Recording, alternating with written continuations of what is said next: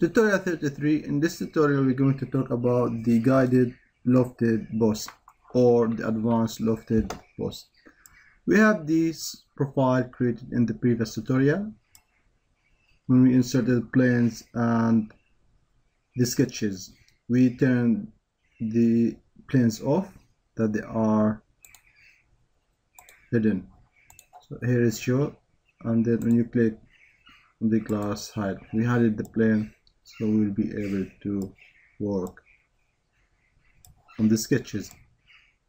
So now we want to make a guided line so that the loft will going to follow.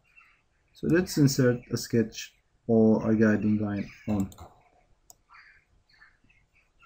a plane that is passing through them.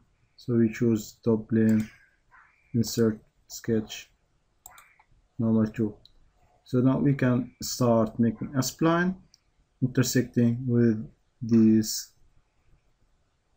profiles.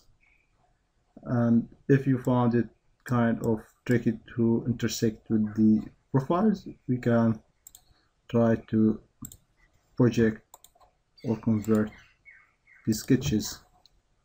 So convert entities, and then you convert them into construction. So now we have a reference for the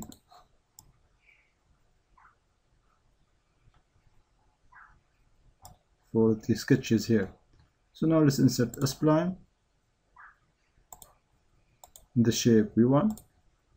This is intersecting with the profile as we see here. So now done, right click, select.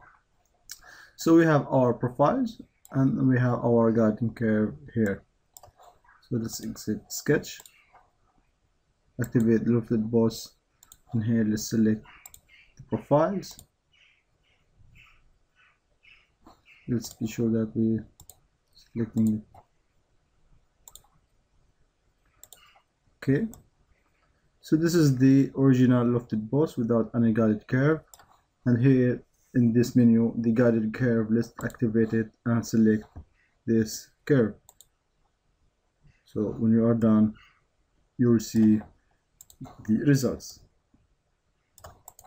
So you have the lofted boss follow that guided line. So let's try to insert another guided line. So let's edit this sketch, and here we have another spline.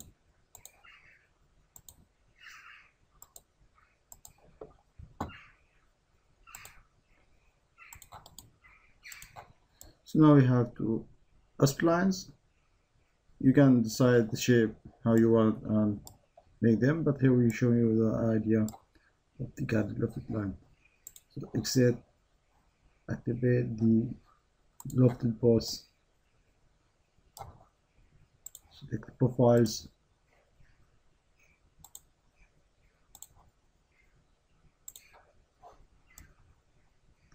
for the guided line select this one, click OK, and then select the second one, OK.